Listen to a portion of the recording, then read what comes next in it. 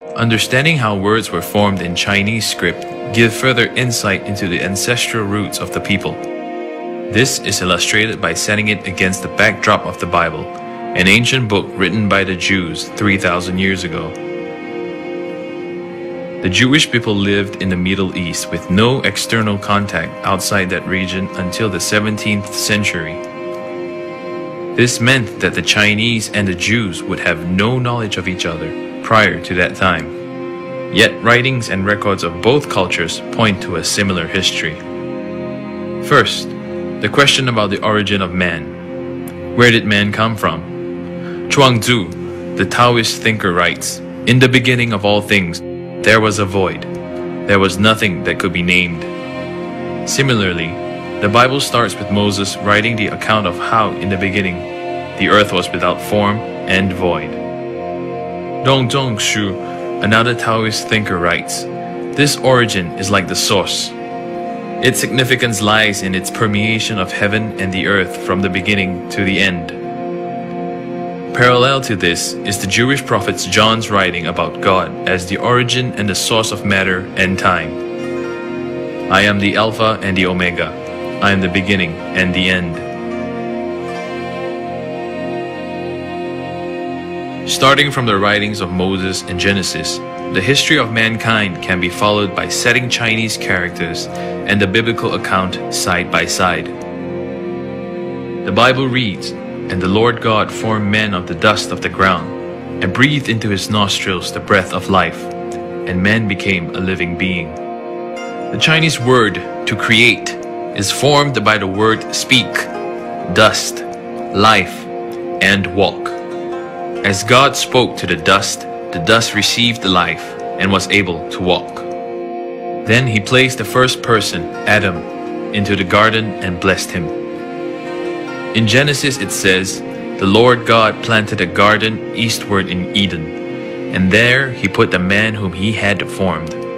But Adam was lonely, so God formed woman out of one of Adam's ribs and called her Eve." In the garden there were two special trees, the tree of life and the tree of the knowledge of good and evil. God forbade Adam and Eve to eat of the tree of the knowledge of good and evil, and warned of the death if they disobeyed. We see this in the ancient Chinese word for restraint, which is made up of a mouth and a tree. However, the devil disguised himself as a snake and tempted Eve. He persuaded her to think that she would not die if she ate the fruit, and that her eyes would be opened to see the things the way God did, knowing both good and evil. Eve then started to covet the tree's fruit. The Chinese word for covet, desire, or greed is formed with two trees and a woman. When Eve ate the fruit and gave it to Adam, this brought death to them as written in the Bible. They could no longer live forever in God's presence. The word for put to death comprises of his words, which warned them that if they partook of the forbidden tree, their life would return to dust from which they were taken. According to the Bible, Adam and Eve were driven out of the garden after they had sinned and began to multiply the earth. Evil increased with mankind, and God decided that they needed to be destroyed. One man, however, found favor in God's eyes and was spared. Before God struck the earth with a great flood, he instructed Noah to build an ark, large enough to shelter a pair of each living creature, as well as his family of 8, himself, his wife, his 3 sons, and 3 daughters-in-law. The Chinese word for boat comprises of the word vessel with 8 mouths in it, symbolizing 8 people. The word flood is made from the words 8, united, and earth, forming the word total and water. After the flood, Noah set up an altar and offered burnt offerings to God. For thousands of years during the New Year, the Chinese have also set up an altar with burnt offerings to the God of Heaven. This practice is still very much alive today. Once the flood receded, people began populating the earth, and after a period of time, they gathered at the plains of Shinar and began building a tower to reach the heavens. At that time, everyone spoke just one language. The word tower in Chinese is made up of the words grass, clay, one mouth, and mankind. This agrees with the Bible when it says, "Now the whole earth had one language and one speech." And it came to pass, as they journeyed from the east, that they found a plain in the land of Shinar, and they dwelt there. Then they said to one another, "Come, let us make bricks and bake them thoroughly." They had brick for stone, and they had asphalt for mortar.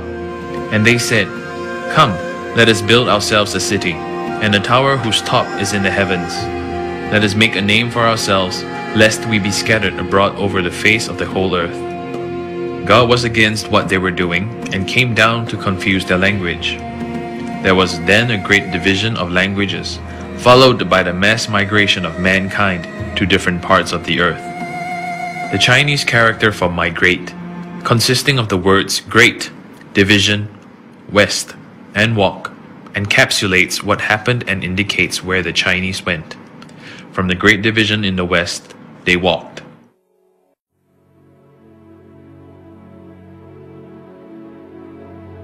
It was reported by China Central TV that Professor Jin Li, the top Chinese geneticist, discovered through his DNA research that the Chinese actually originated from the African continent.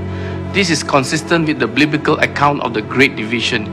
Yet, even before the migration of the different races, God has started a plan to save mankind from death, the penalty of sin.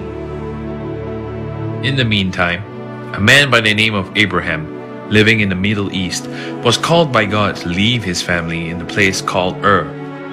God commanded Abraham to go to the land where he would show to him, and promised that he would be a great nation. Genesis chapter 12, verses 1 to 3. Now the Lord had said to Abraham, "Get out of your country, from your family, and from your father's house, to a land that I will show you. I will make you a great nation. I will bless you, and make your name great, and you shall be a blessing. I will bless those who bless you, and I will curse him who curses you, and in you all the families of the earth shall be blessed." It was a promise to Abraham that through him and the generations after him, he would bring the blessings of eternal life back to mankind. The nation of Israel was a result of the ancient promise by God to one man. 42 generations after Abraham, Jesus was born. Jesus was the Son of God who was sent 2,000 years ago to bring redemption to the whole world. Jesus lived for only 33 years, but during the last 3 years of his life, he healed the sick, gave sight to the blind, cast out demons, and even raised the dead. Jesus taught his disciples about the kingdom of God and about how to live rightly. He commanded them to teach and tell the world about the good news of redemption. He was eventually crucified by the people for teaching the truth about God. But on the third day after he died, he rose from the dead as proof of his deity and as an act of redemption of our souls. He then gave specific instructions to his disciples to spread this good news, that Jesus became the sacrificial lamb that was slain, and the offering of his innocent blood to God would pay for our sins.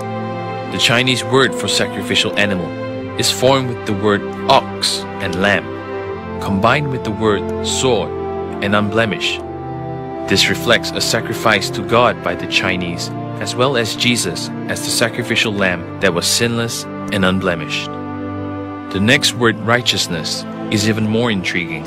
A lamb above the word me, which is made up of hand and spear, speaks of how Jesus, the righteousness of God, who became the sacrificial lamb for us, was pierced for our transgressions.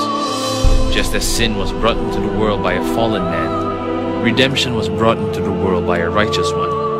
And now that redemption is being offered to all Chinese through the acceptance of Jesus as the one who was sent by Shangdi, the God of heaven, to reconcile us back to him.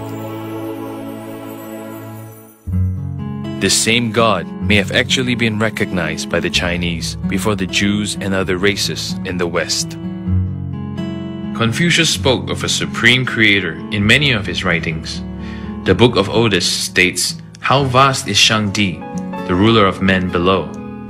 In the Analects, he ascribed not to his own goodness, but credited it to heaven, who produced the virtue in him.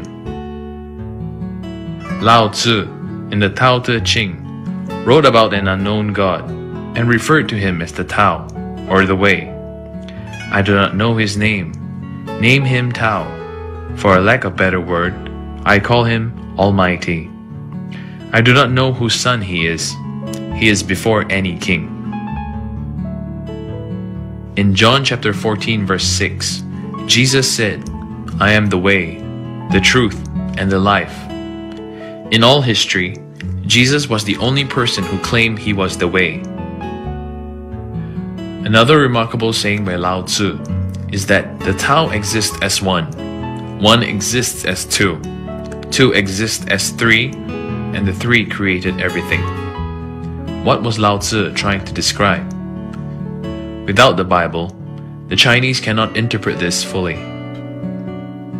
In 1 John chapter 5 verse 7, it reads, For there are three that bear witness in heaven, the Father, the Word or Jesus, and the Holy Spirit, and these three are one. Were the wise men of China preparing the people to understand their God as the Trinity of Heaven? The three-tiered altar of sacrifice at the Temple of Heaven in Beijing seems to suggest just that. This pattern of three is repeated in the number of gates that stand around the altar, the temple surrounding tiers, and the Temple of Heaven itself. In this manner, Shangdi has been honored in the past by emperors of China, and still is being honored in many homes and businesses owned by the Chinese. This is why there can always be found 3 cups and 3 joss sticks on the altars, with burnt offerings every New Year, so that the God of Heaven may be worshipped and remembered.